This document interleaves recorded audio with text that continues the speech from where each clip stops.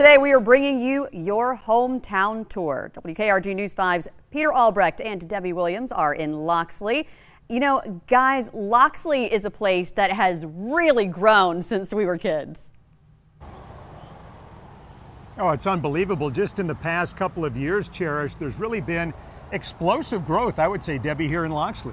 Yeah, and that has brought some growing pains. So Stonebridge Elementary School, it is one of the newest schools in the county. It was annexed into the city of Loxley, and as soon as they opened their doors, there were safety concerns. There was congestion around the school, and so now they're starting to do something about that. That's right. WKRG News 5's Blake Brown is joining us now live with some good news. Blake, I know there's a project in the works to alleviate these concerns.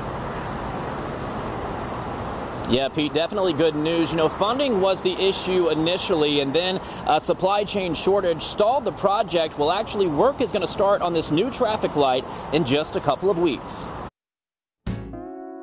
This is the entrance to Stonebridge Elementary School. The campus opened last year, but the intersection here is missing something that nearby residents say is desperately needed. We don't need any crosses and memorial wreaths on that intersection. We need help. We've almost been hit head-on twice, and many other neighbors as well.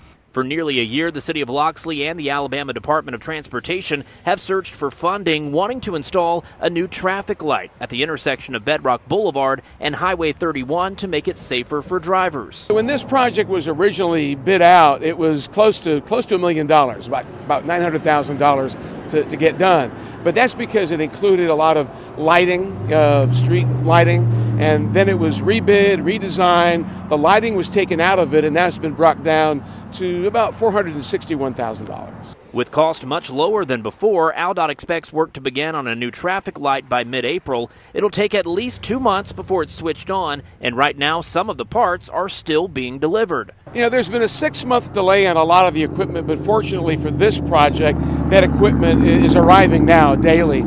The project is funded by the Alabama Transportation Rehabilitation and Improvement Program. It's money set aside from state gas tax revenue that's awarded for local transportation projects.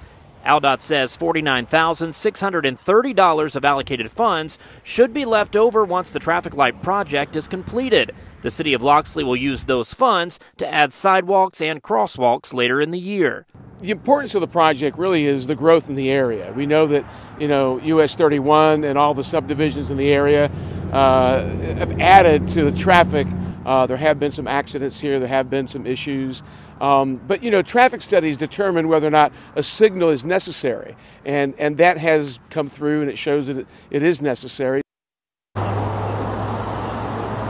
That, of course, is going to be great news for residents and, of course, those who travel there for school at Stonebridge. Now, AlDOT does say any street lighting that is added to Bedrock Boulevard there at Stonebridge will have to come from City of Loxley funding if they decide to add that in the future. Pete and Debbie. All right, Blake, great to hear that that situation is getting cleared up.